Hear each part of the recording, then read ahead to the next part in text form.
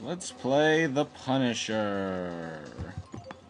Real men play as the Punisher.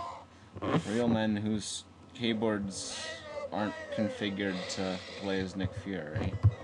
Okay, now that was a perfectly good window, Punisher. I see no reason to break through it and punch two 90s kids to death. Punisher does hate him some foreign objects. Loves money, though. Someone put entire bills in the arcade machine.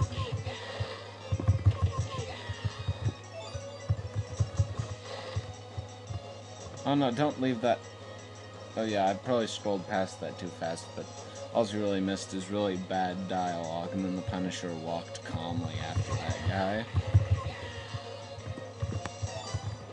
And then stole two dudes' pistols.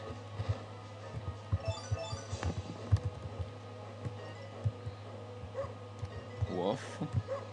What's the matter, buddy? You're looking tired! And it was nice to meet you. But you can't stop here, because this is Bat Country. It's like I hit a bat. And also I liked Fear and Loathing in Las Vegas.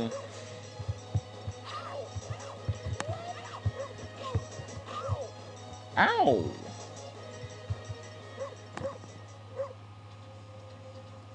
School bus? Yeah, I like how the school bus has curtains. Really nice curtains. And happy seats. Well, Scully's one of the easiest bosses in here. He only really does melee attacks. And they kind of knock you down, but they don't really do a whole lot of damage. Okay, I lied. They do a whole lot of damage. And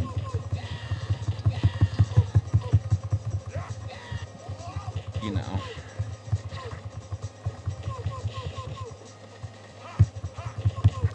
But,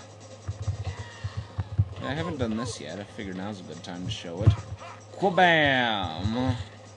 Ah, I think he had to ask me a question. With an axe.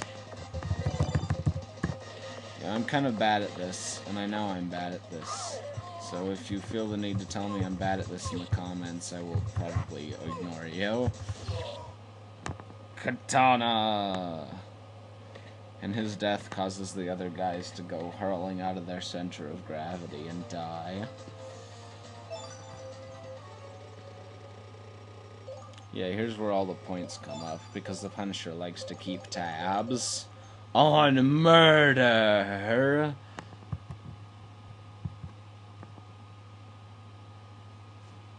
Twitchy legs. Twitchy legs. Thanks and goodbye. See, it was very polite of him to say goodbye to the guy before he shot him in the forehead.